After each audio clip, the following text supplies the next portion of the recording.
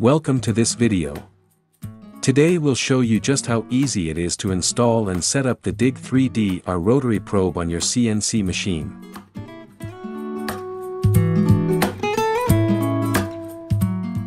When you order the DIG3D.R probe, you'll receive the rotary probe body, the control unit, and a probe cable in the length you selected. In addition to the mandatory components, you can also order optional accessories. These include a manual control button with a customizable cable length, and a USB to RS-485 converter for Modbus communication. As part of the set, you can also order additional sensors at an exclusive price. These include a spindle-mounted touch probe, the manual tool length sensor, including the cable, and a fixed TLS sensor for mounting on the machine table. Now that we have all the components, let's start the setup. The control unit features a DN rail clip for easy mounting inside the CNC machine's control cabinet. The probe is mounted to the Z-axis using 4M4 screws. You can find the probe's technical drawing on the product webpage, where a 3D model of the probe body is also available for download. For easier access to the screws, the probe can be gently and slowly rotated.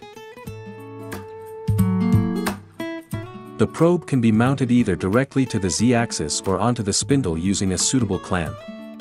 It's important to maintain a constant offset between the probe and the spindle. The probe body is equipped with a connector that makes it easy to disconnect the unit for maintenance.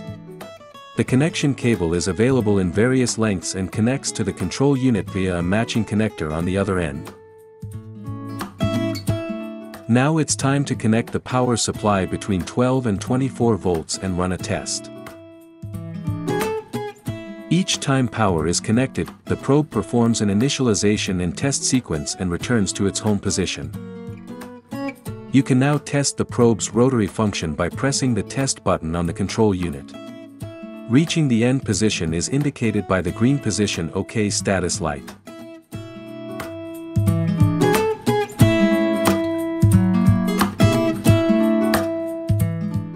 If your set includes the manual control button, simply connect it to the control unit using the provided connector.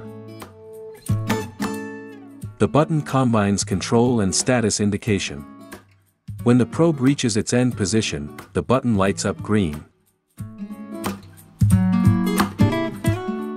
In the working position, the green indicator remains steadily lit. In the home position, it lights up only briefly.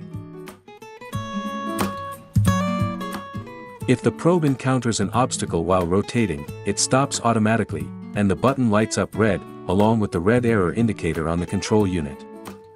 Pressing the button while an error is indicated will return the probe to its home position. The final step is connecting the probe signal to the motion control unit. Thanks to its optically isolated output, the control unit supports both NPN and PNP input types. This makes it compatible with all types of CNC machine control systems. You can test the input by simply bridging GND to the input in the case of an NPN configuration, or connecting positive voltage to the input for a PNP setup. The output of the control unit is connected to the motion control unit with 2 wires, just like a standard probe. You can set the signal polarity on the control unit using a switch either normally open or normally closed. By triggering the probe, you can observe how the signal passes through the control unit and reaches the motion control board. If you've ordered a spindle-mounted probe or a manually operated tool length sensor as part of your set, connect the included cable to the terminals labeled HTLS. The magnetic connector allows you to easily attach either the probe or the tool length sensor. The signal is then transmitted to the motion control board. The same applies to any of the fixed tool length sensors. Connect them to the terminals labeled FTLS. The sensor signal is again transmitted to the motion control board. I hope this video has shown you how simple it is to install and connect the DIG3D.R rotary probe set, along with the option to integrate other types of probes and sensors. For more detailed information, please visit the product page, where you'll find wiring examples for different input types. In upcoming videos we'll cover automated control using outputs from the motion control board, as well as configuration and operation via the Modbus interface. Thank you for watching and see you in the next video.